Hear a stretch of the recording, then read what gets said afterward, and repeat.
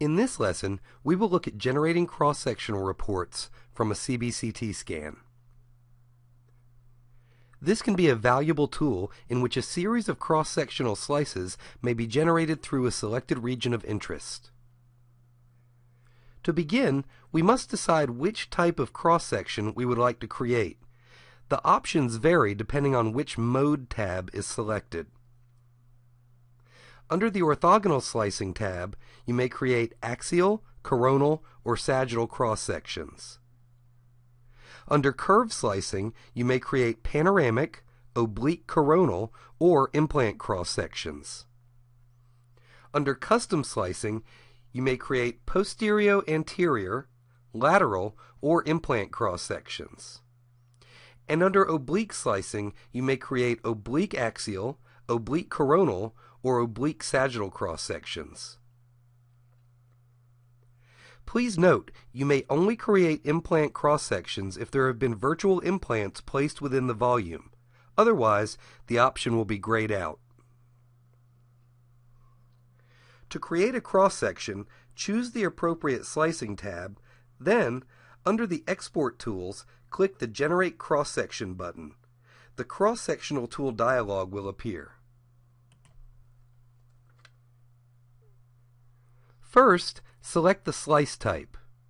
The region of interest views change to reflect your slice type. Next, click and drag the colored dotted lines in the region of interest views to set your region boundaries. Next, set the slice count. The default slice count is set by your defined region of interest, but you may modify it here.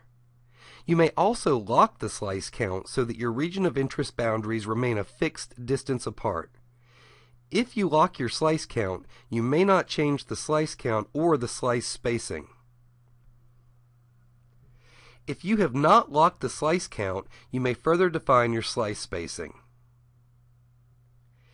If you choose parallel slicing to generate parallel slices between your region of interest boundaries, then you may set your spacing using the drop-down in either micrometers or millimeters.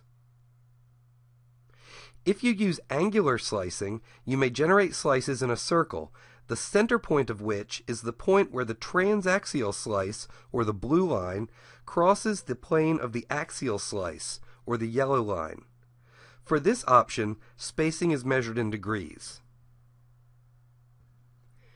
You may also set integration thickness, which is dependent upon the native acquisition size, and you can choose an integration mode of either the default of averaging or maximum intensity projection, or MIP.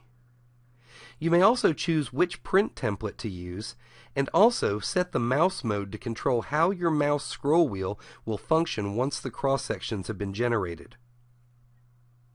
Click Print to launch the Film Composer to manipulate and print your cross-sections, or click Review to display your slices on the Review tab before sending them to the Film Composer. Once in the Film Composer, there are many things that you may change about your report. If your template is not set to import default information, you may modify it here, including your name, practice address, logo, etc. You may adjust image placement by hovering over the image, right-clicking, and dragging the image. Left-click and drag left or right, up or down to adjust brightness and contrast.